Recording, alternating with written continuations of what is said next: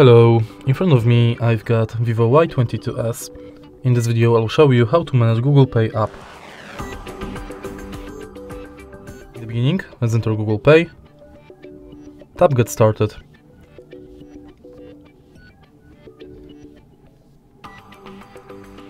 Not now.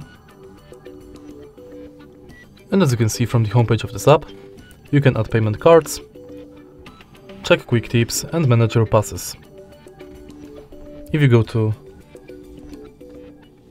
Plus menu, you can add transport pass, loyalty and gift card to your account. And then if you go to menu, you got access to all wallet tips, contactless setup, where you can set up payment card, check if NFC is on, if Google Pay is set as your default, if you've got a lock screen set, and if your phone meets security requirements. Next, you can check full list of participating banks, and password manager. Then, in your data in wallet, you can manage payments data and passes data.